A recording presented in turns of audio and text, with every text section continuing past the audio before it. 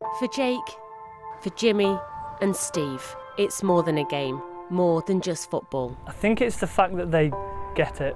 And I know that's quite simple, but most people don't understand what it's like to lose a child. You get to pull on your baby's shirt and your baby's name, you get to play in their honour, and that's massive. That 90 minutes, whatever it is that I'm on the field, I play 120% for him because he'll never get to kick a ball. You know, I'll never know what he looked like or anything. Jimmy and his partner lost their little boy Alfie at 28 weeks. We went into the hospital and we knew straight away. When the scanner looked at us, we just spent 4 days hugging. That's all you can do, you just be there for one another.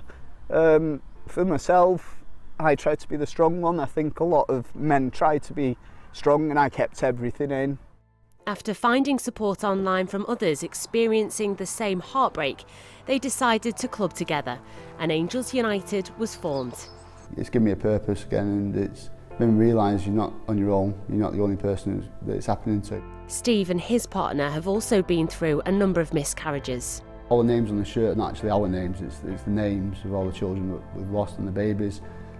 My shirt says Arlo, which is because we've had 6 miscarriages. It's always remember little ones, but we probably will name Arlo if we have a little boy in the future. One of the club's newest members is Jake. His little girl Lily May died last summer from cancer.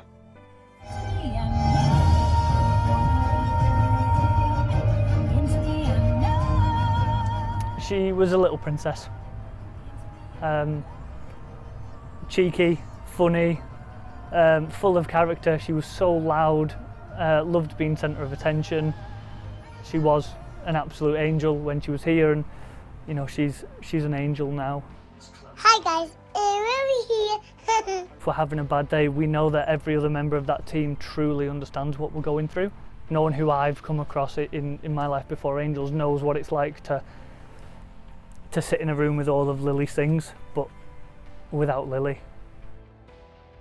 I know that we still have a can of beans and sausage because that was the last thing that Lily asked for to eat, and so we can't get rid of that can. That'll sit in our cupboard forever. Some people don't want to talk about Lily because they think it might be a trigger, it might upset me, but actually I want to talk about her because she's still my daughter. You know, it's just that we can't make any new memories, but I can still look at all the old memories with joy, and regardless of the fact that sometimes I might get upset, you know, the next day the same conversation might fill me with joy, and that's just part of the process. This month, the club turns 1, and as part of Baby Loss Awareness Week, we join them for a special memorial match. They've teamed up with Sands United, another team brought together by bereavement. Because of what this week represents, I think it'll touch base with a lot of players. To have another team that are celebrating our children means everything to everybody on this pitch. Before kick-off, a minute's silence is held to remember all their lost little ones.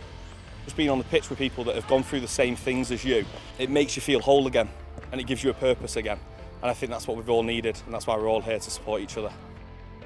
It's not just playing football, it's also the family side and involving the partners, the other children, extended family in this club as well, which means just so much to everyone involved.